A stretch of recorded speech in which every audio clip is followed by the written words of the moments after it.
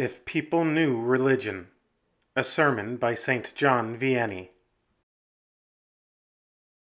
Neither wealth nor honors nor vanity can make a man happy during his life on earth, but only attachment to the service of God, when we are fortunate enough to realize that and to carry it out properly.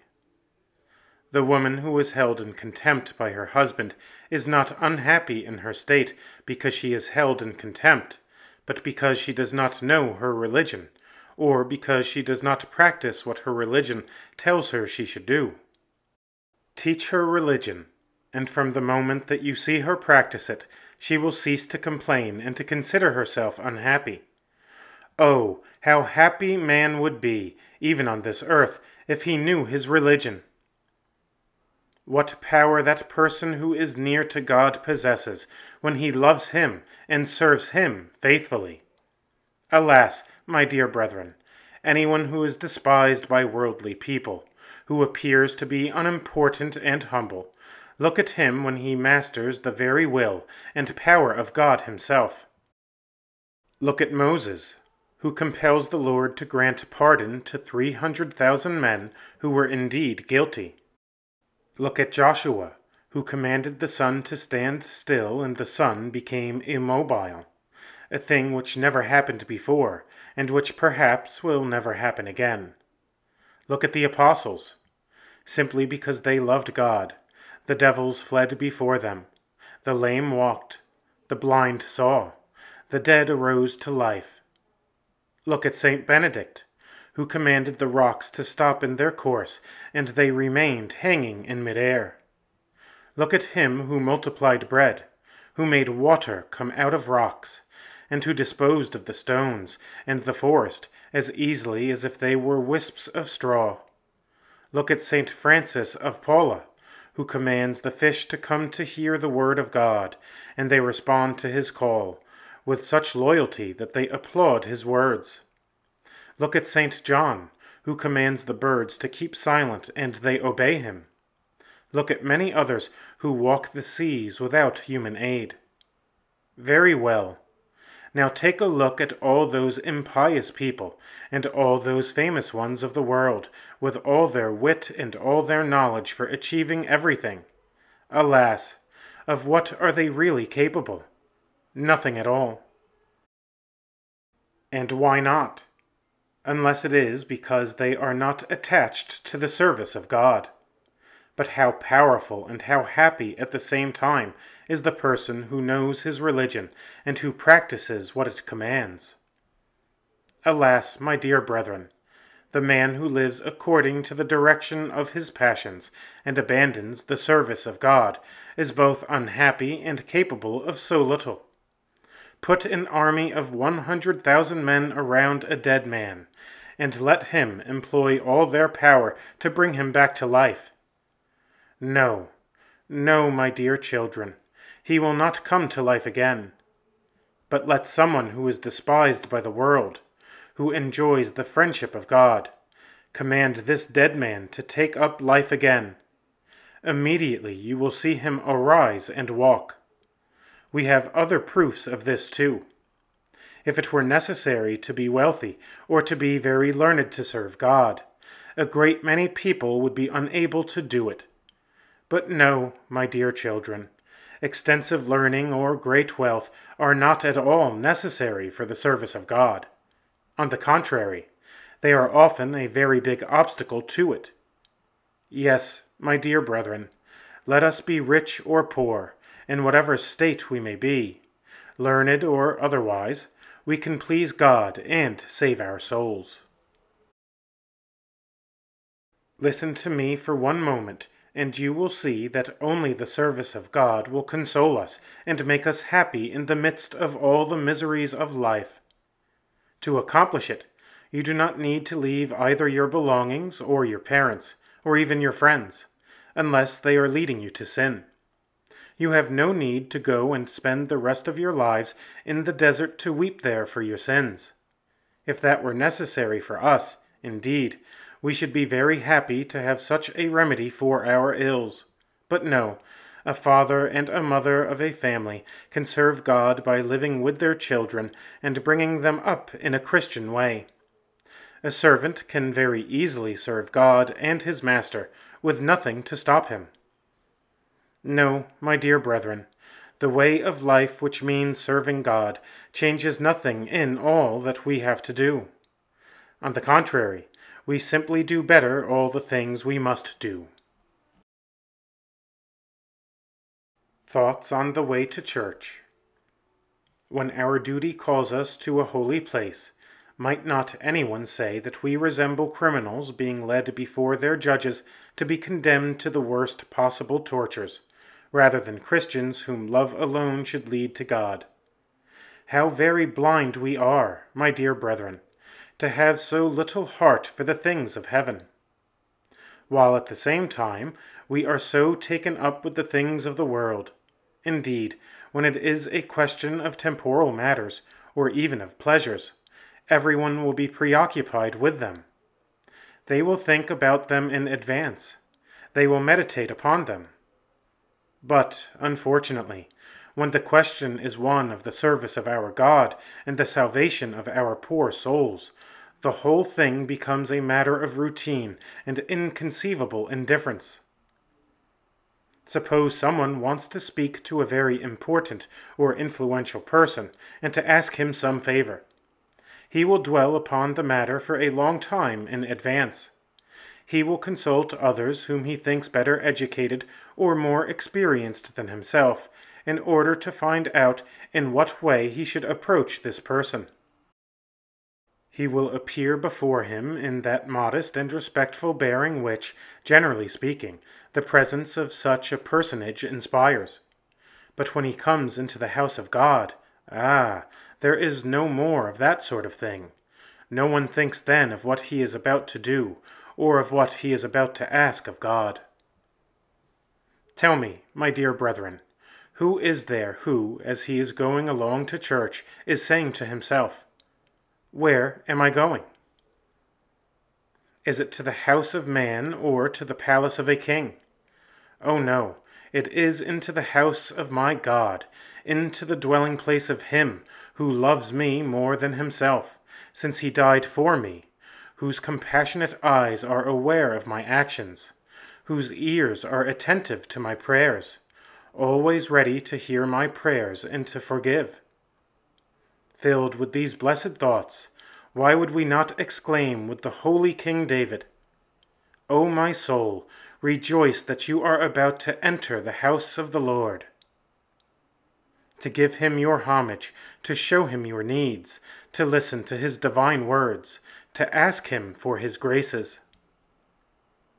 Oh, what things I have to say to him, what graces I have to ask of him, what gratitude I have to pay him. I will speak to him of all my worries, and I know that he will console me. I will admit my faults to him, and he will forgive me. I am going to talk to him of my family, and he will bless it with all sorts of mercies. Yes, my God, I shall adore you in your holy temple, and I shall return from there filled with all sorts of benedictions.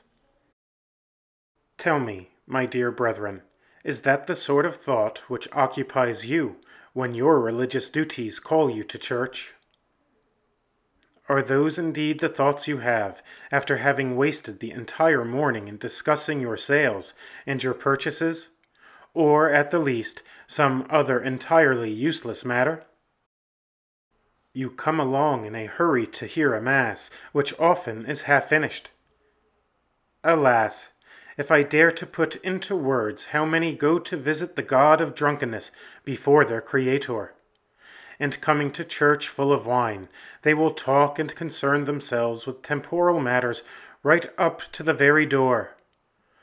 Oh, dear God, are these Christians who ought to be living like angels upon earth? What of you, my good woman? Are your thoughts any better now that you have occupied your mind and part of your time in thinking how you were going to dress, so that you might please the people you know, and then you come to a place where you should come only to lament for your sins. Indeed, too often the priest is ascending the altar while you are still turning around and around, looking at yourself in front of a mirror. Ah, dear God, are these really Christians who have taken you for their model? You, whose whole life was spent amidst scorn and tears. Listen, my dear young lady, to what St. Ambrose, the Bishop of Milan, has to teach you. As he was in the doorway of the church one day, and saw a young person approaching dressed with the greatest of care, he spoke to her. "Where are you going, young woman?" he asked. She told him that she was going to church. "You are going to the church," the holy bishop said to her, "but one might rather think that you are going to the dance or to a play or a spectacle. Go away, sinful woman, and weep for your sins in secret, and do not come to the church to insult with your frivolous adornments a crucified God." How many people, when they are coming to the church, think of nothing else except themselves and their clothes and styles? They enter the temple of the Lord, saying from the depths of their hearts, "Have a look at me." When we see such wrong dispositions, how can we help but shed tears? And you, fathers and mothers, what are your dispositions when you come to church, to the Mass? Alas, we must admit it with sorrow, that most frequently the fathers and mothers that we see are coming into the church when the priest is already on the altar, or even in the pulpit. Ah, you will tell me, we came as soon as we could. We have other things to do. Undoubtedly, you have other things to do.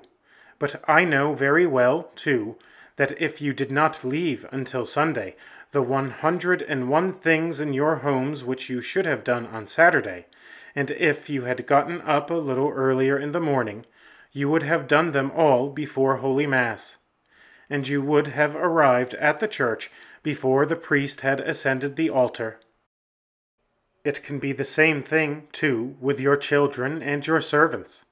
If you had not been giving them orders until the very last stroke of the Mass bell, they would have arrived at the church at the beginning.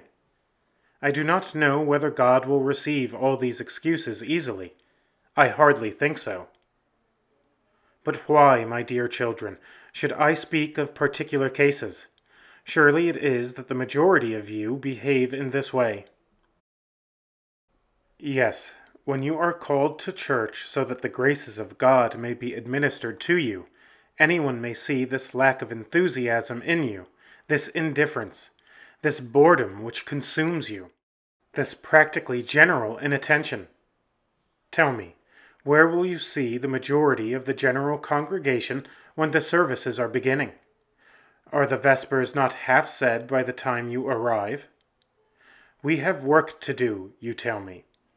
Well, my friends, if you were to tell me that you have neither faith nor love of God, nor the desire to save your poor souls, I would believe you much better. Alas, what can anyone think of all that? There is a great deal to lament in what is to be seen of the dispositions of the majority of Christians. A great many of them seem to come to church only in spite of themselves, or, if I dare to put it that way, as if someone were dragging them there. From the house to the church, temporal matters only are discussed. A group of young girls together will talk about nothing except style, beauty, and all the rest of it. The young men only of games and amusements, or other matters which are more evil. The fathers or the masters of households will chat about their property or business, about buying and selling. The mothers are preoccupied only with their households and their children. No one will go so far as to deny that. Alas, not a single thought will be given to the happiness they are about to have, not a single reflection on the needs of their poor souls, or those of their children or their servants. They enter the holy temple without respect, without attention, and a great many of them as late as is possible. How many others do not even go to the trouble of coming in at all, but stay outside in order to find better ways of distracting themselves? The Word of God does not trouble their consciences. They look around at those who are coming and going. Dear God, are these really the Christians for whom you suffered so much in order to make them happy? And this is all they think of it. With dispositions like that, how many sins must be committed during the services? How many people must commit more sins on Sunday than during all the rest of the week? Listen to what St. Martin has to tell us. While he was singing the Mass with St. Bryce, his disciple, he noticed the latter smiling. After it was all over, he asked him what had made him smile. St. Bryce replied, "Father, I saw something extraordinary while we were singing the Holy Mass. Behind the altar I saw a devil, and he was writing on a huge sheet of parchment the sins which were being committed in the church. And his sheet was rather full before the Mass was finished. So the devil took the sheet of the parchment between his teeth and tugged it so hard that he tore it into shreds. That's what made me smile." What sins, and even mortal sins, we commit during the services by our lack of devotion and recollection. Alas, what has become of those happy times when Christians passed not only the day, but even the greater part of the nights in church, mourning for their sins and singing the praises of God? See, even in the Old Testament, see holy Anna and the prophetess, who withdrew into a tribune in order to leave the service of God no more. Look at the holy old man Simeon. See again Zachary and so many others who passed the greater portion of their lives in the service of the Lord. And note, too, how marvelous and how precious were the graces which God bestowed upon them. To reward Anna, God willed that she should be the very first to recognize our Lord. The holy old man Simeon was also the first, after St. Joseph, to have the happiness, the very great happiness, of holding the Savior of the world in his arms. The holy Zachary was chosen to be the father of a child destined to be the ambassador of the Eternal Father in announcing the coming of his Son into the world. What wonderful graces does God not grant to those who make it their duty to come to visit him in his holy temple as much as they possibly can. Welcome to the Virgo Potens YouTube channel. If you enjoy this video, give it a like. I also invite you to subscribe to this channel so that you won't miss new content. Please prayerfully consider supporting my work by becoming a patron of Virgo Potens on Patreon and/or by buying one of my books. My ebooks are available on Amazon as well as on the Apple Bookstore. For those who prefer a physical copy rather than an ebook, my book, Spiritual Warfare, Know Thy Enemy, is also available as a paperback on Amazon. If you are interested in making a one-time contribution, I suggest that you do so by simply buying one of my books. I am thankful for your support. Links to Patreon and to my books will be posted in the comments section of this video. The continuation of this work isn't possible without you. Lastly, and most importantly, please pray for me. May the Virgin Most Powerful guide and protect you.